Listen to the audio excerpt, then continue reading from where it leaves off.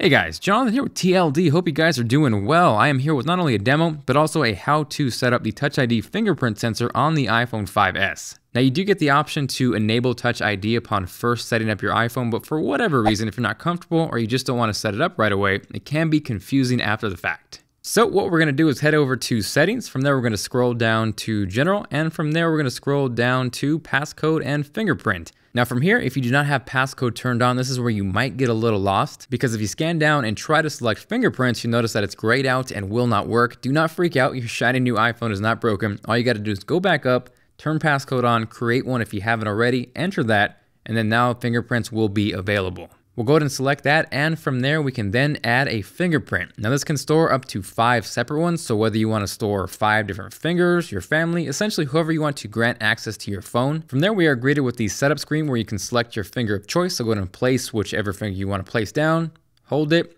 it's going to tell you to place it, and then from there it'll ask you to lift it, place it again, lift it again, place it again.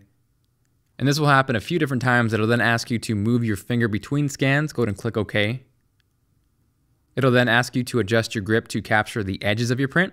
After that, you should see a success screen, and that means it is virtual high five time because you are good to go. Lastly, you have the option to set it up where it only unlocks your phone, or additionally, you can set it up to do iTunes and App Store purchases as well. Overall, from first impressions, I am definitely impressed with the fingerprint touch sensor. It's a little weird not seeing the square icon on the Apple home button, but it's solid, and if I had to sum it up, it works, and it works well. So that pretty much wraps up the video. Thank you guys very much for watching. Hopefully you enjoyed it. If you did, you found it helpful, and you are feeling like being awesome, go ahead and hit that like button. It is much appreciated. Aside from that, go ahead and let me know what you guys think of the Touch ID with a comment down below, and if you have not subscribed, go ahead and click right here to do so. That way you do not miss out on any future iPhone 5S or 5C coverage. Got tons of that coming up. Again, this is Jonathan with TLD, and I will see you guys later.